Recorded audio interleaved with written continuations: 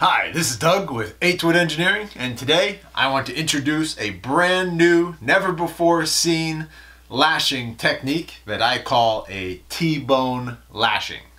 So this has been in development in our research labs for about 10 years now. So yeah, you can say we invented this lashing.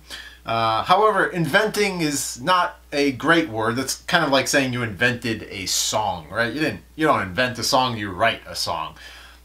Similarly, with knots, it's not like you're coming totally out of the blue with something nobody's ever seen before. Right, with a song, right, you put together some notes, everyone knows the notes, it's just the arrangement of the notes, it's the timing, it's the the order they're put together in. Knots are the same way. You have some very basic knots that pretty much everyone learns when they're little, and you get a little more advanced than that, right? You get to like more complicated knots, maybe with bow line, slip knots. Then you get up to knot systems and more complicated knots that are kind of like chords on in a song. Then you get into systems, knot systems and lashings and pulley systems and everything, which are kind of like, songs. Yeah, so when I say invented, it's not the perfect word, but that's what I'm going to use. So I invented this T-bone lashing. Again, it took me 10 years. This is the product of the first prototype that's using this lashing system. It's a bed fence that I made for my son's bunk bed. You can see, very nice and solid. It's hard to see here, but there's a lot going on. This is like a symphony of knots right here, but I'm trying to focus just on the lashing aspects of it, the structural lashing aspects. So of those, there are 6 points, 6 lashings. So 1, 2, 3, 4, 5, 6. Again, hard to see, so check out this picture of the frame with my son here.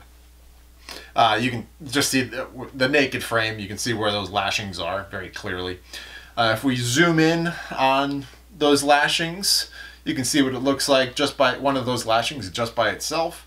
You can kind of get the sense of where the T-bone name comes from. It's, there you go. Then check out another angle of it.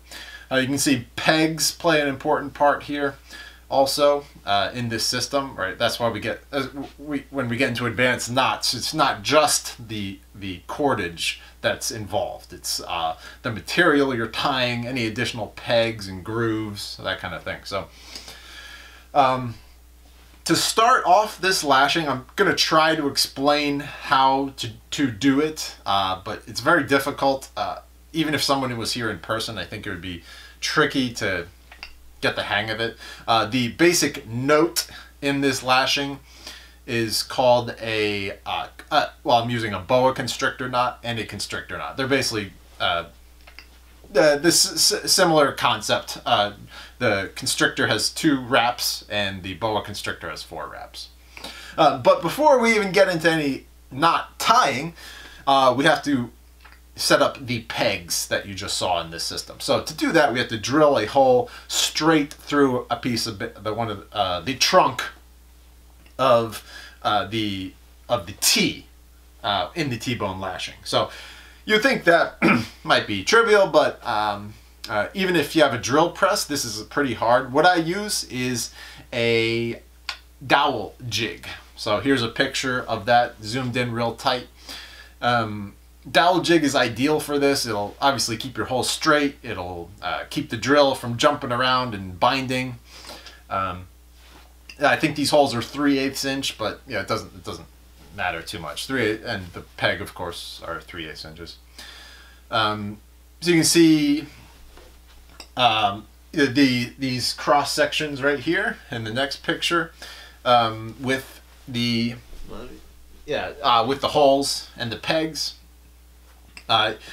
After you put the peg through the hole, you have to file little grooves that are flush with the surface of the bamboo, and these are going to catch the knot that we tie right here. So this knot, this is a Boa Constrictor knot, and the edges of this, 2 of the bites of this knot kind of bite into the groove, that little groove that I just filed. So yeah, we've gotten the peg through the trunk of the T and the T-bone lashing. Now we have to start on the top crossbar. In this case, because we're using bamboo, we could use any material, any round material. It has to be round. But in this case, since we're using bamboo, and bamboo can have a tendency to crack, these two pieces here in this picture, I am just putting a pipe clamp around them. The pipe clamp will take off later, but that's just to keep everything nice and tight for now. So yeah. So now we're taking the trunk of the T, and again we tied a boa constrictor knot around it. In this case, the boa constrictor knot both makes has a structural aspect to it. So when we drill the hole with the peg through the bamboo, which weakens the bamboo. This boa constrictor knot in this picture reinforces this hole and peg, and it also, as we'll see shortly, it gives us more leverage when we start to do the frapping knots. Well, let's get to that in a second. So here, oh, and another thing about the T, the trunk of the T is you have to file or rasp a cup so it nestles nicely onto the crossbar of the T. So this is kind of like a hip and like a ball and socket joint in your hip, right? It has to like fit real snugly. If you just kept the top of the trunk of the T flat, it wouldn't attach as flushly. If that flushly. Okay, so yeah, we're getting ready to attach the trunk of the T to the top bar. Yeah, we've pipe clamped the top bar to get rid of temporarily get rid of the crack in the top bar of the bamboo. We also have to drill a hole in the top of the top bar and put a peg through that. This peg doesn't have to go all the way through, but yeah, and this is we'll see shortly what the function of this peg is. So I'm now tying a boa constrictor knot around the peg in the trunk of the T, and also inserting it in the peg in the top bar of the T to make this triangular boa constrictor lashing. So yeah, using a boa constrictor knot for the lashing. And tightening this up too. So how do and I forgot to mention, how do I tighten up these knots? I'm not doing this by hand.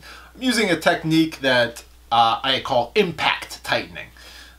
This is just one aspect to tying this whole knot system. Please see a link in the description for a full video on how to do that. It's like a 10-minute video. It's too much to go into now. But the gist is I'm taking a big weight and, well, just check out this little short clip here. Taking a big weight and just slamming this knot so it just gets as tight, pretty much as tight as it possibly can. So yeah, back to this picture. We have the lashing done, the triangular lashing. So these pieces are now connected, but it's not super tight yet. There's still a lot of wobble at this point. This is where we do the frapping knots. The frapping knots are constrictor knots. So recall we've used boa constrictor knots up until this point for the support knot for the trunk of for the peg in the trunk of the T, and we've also used the boa constrictor knot for the triangular lashing to attach the trunk of the T to the top bar of the T. Now we're using two constrictor knots as frapping knots, and these are the ones that apply essentially leverage to that triangle and push it down, tightening the whole knot even further. You can also see that the knuckle of the bamboo, because it's raised, there's a reason I have the knuckle there.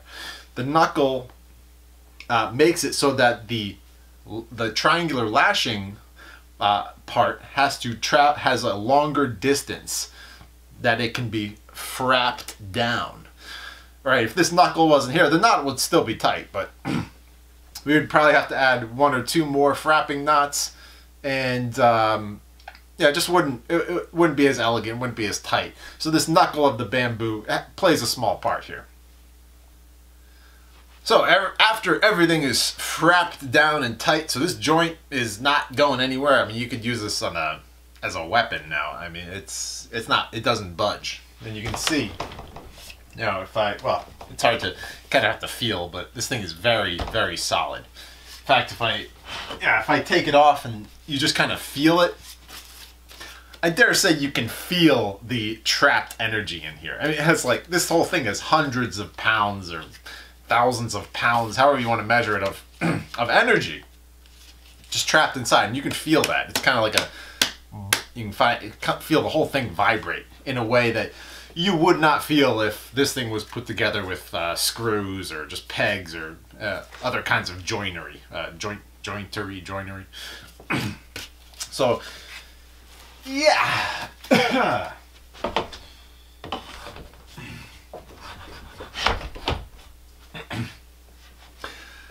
So, that's it. Yeah, I know this is kind of a weird video. It's hard to describe this system. I've been working on it again for 10 years. This is the culmination of all my efforts.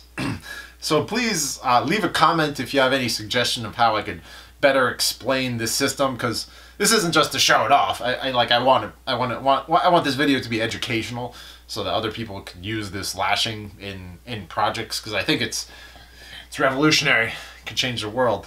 So anyway, thank you for watching. Please like, share, comment, subscribe, and I'll see you next time.